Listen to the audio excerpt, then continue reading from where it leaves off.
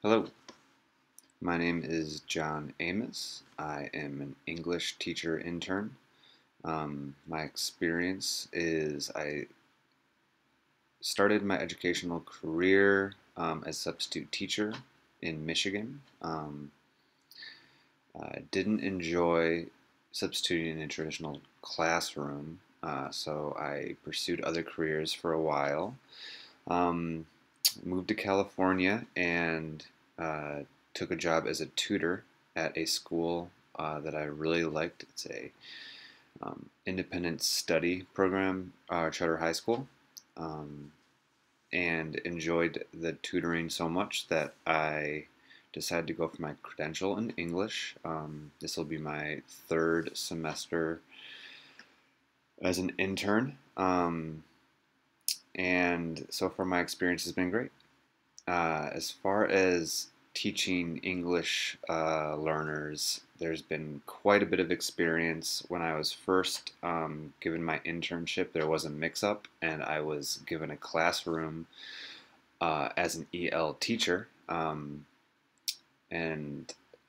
it took about 2 weeks of EL training for the district to communicate with the credential program to determine that that was not an appropriate placement for an intern English teacher.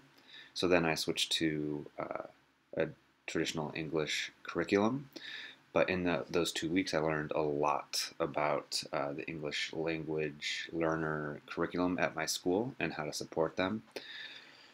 And since then, many of my students, the majority of my students are reclassified English learners. So there still are supports given and scaffolding and differentiation.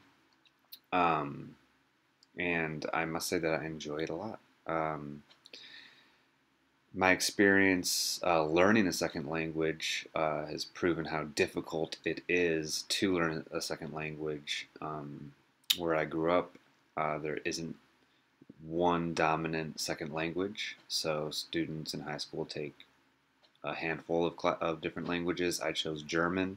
It did not stick even after 2 years. Then in university, I took 2 more years of Spanish. I tried very hard to become conversational in it, and I did pick up enough to get by, but not enough that when I call the parents of many of my students who are Spanish speakers, that they don't hang up on me after a few sentences.